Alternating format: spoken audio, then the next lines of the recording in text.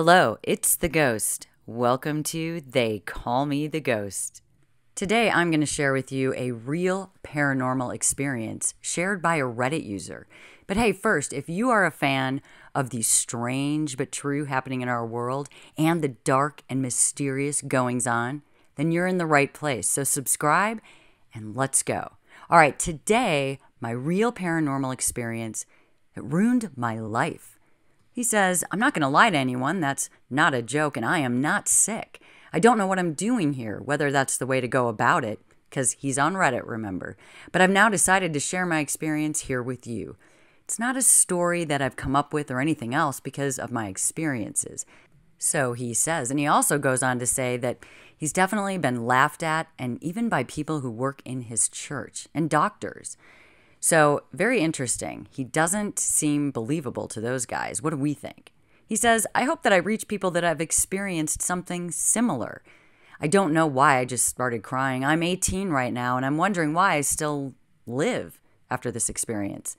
I can still remember it because this experience is burned into my brain, and I wonder if that was a dream or not. But it's felt so real. I also thought that if maybe anything happened through parasomnia, a kind of sleep paralysis, but I didn't have the symptoms of that. I was able to talk and I could move and perform normal activities. Whether I was in a certain illusion or a trance is still not clear to me. It happened when I was about 9 or 10. I was happy, I had friends, and everything was normal. I never had a bad relationship with anyone or had anything negative there either. I was just a person who was enjoying his life and living through it. I'd never experienced any kind of abuse or anything like that, but that one night, it changed my life. My mother took me to bed and read me a story about fairy tales. My room was very childish still at that point. I had pink furniture and cuddly toys everywhere. However, there was a corner in my room that was empty, so there was nothing standing there, as my parents wanted me to buy guinea pigs, and therefore we'd already made some space for that in my room. When my mother was done reading her stories to me, she turned off the lights and went to sleep herself. She always left the door open for me, so I was very comfortable. No nightlight, just dark, and they fell asleep. And this person says they always had peaceful dreams until that night when they heard it. A heavy breathing from the empty corner of their room says it literally ripped me out of my sleep, and you can certainly imagine the frightening gaze I had. I was turned with my back to that corner. I don't know how to explain it, but I think you already understand what I mean. I thought maybe these are my parents, or maybe my brother, as he had to go to the toilet more often than he should, and he liked to prank me also.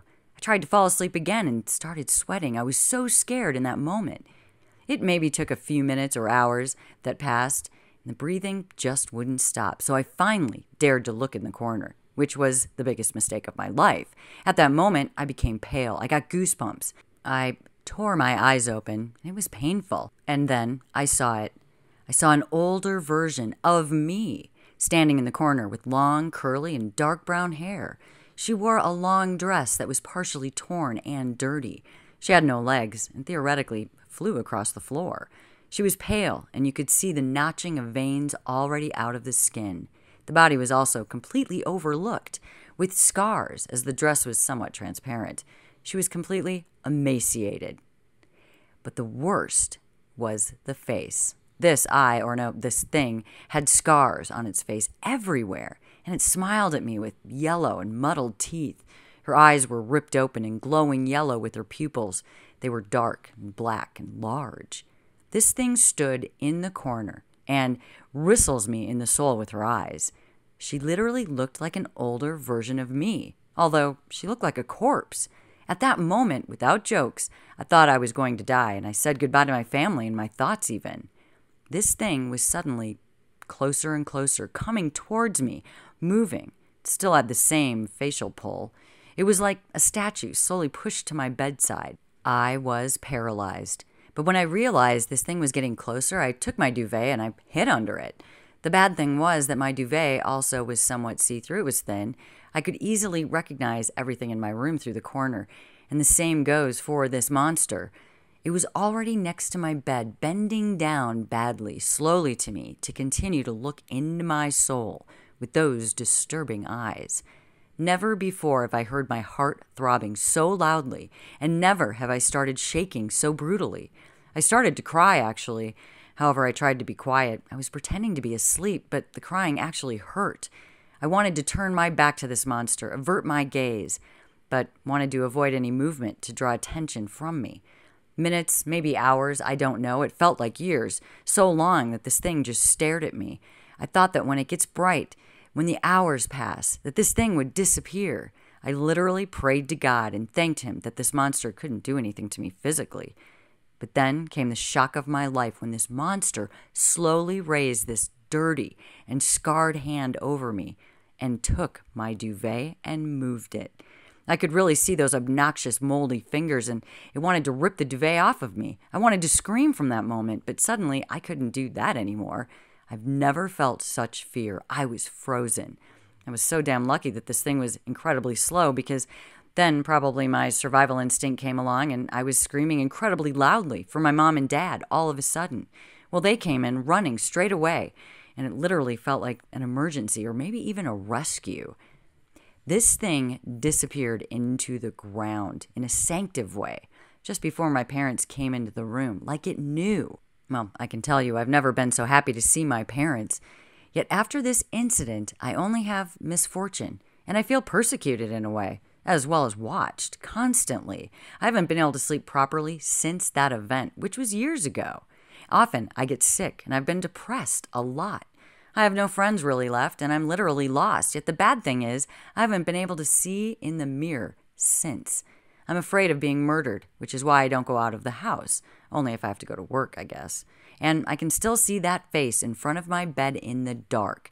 I still have to live in this room. Unfortunately, I still get nightmares about it.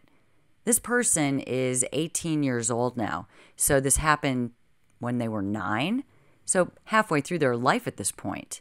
Scared him so bad that nothing in his life has been the same since. Now, I want us to imagine this. He's coming out sharing this on Reddit, which for most people is a safe place to share things. People want to talk about stuff. They sometimes don't even care if they believe it or not. They need to get it out, though. For the person that it happened to, it's more than just, hey, I want to be cool on Reddit. Sometimes it is something true, and they really do need to get it out, get feedback, and finally not feel so alone. Imagine living with this for almost a decade. I can't really believe that there aren't some of you out there that haven't had an experience like this, similar to this, that you've lived with in quiet, in secret, that you didn't want to tell anyone. Maybe you shared with someone like your husband or wife, and they half thought you were crazy, but they didn't really say much, and then you guys haven't talked about it since. Maybe you shared it with your brother or sister, or maybe like this person, you shared it with your parents. And then, of course, it dies down. No one thinks you're crazy anymore because the situation just goes away. But creepy stuff is happening during the night. How many secrets do we think are out there about this? How many people are living with the, am I crazy? Was I crazy? I shouldn't talk about it because it makes me feel crazy. Who else is living in a nightmare like this? And when do we think we'll ever get to the true answers of what these ghost pests are? Because really, if they're unexplained, why are they pestering someone? What does it mean? Why don't they come back if they have a point to prove? What is your guys' theory on how this all works? Can you really have a one-time ghost experience that completely freaks you out, and then you never have it again? What does it leave you thinking? Is anyone else lost out there? Share your thoughts, share your stories. I'd love to hear from you. And thank you for listening today, and I will talk to you all soon.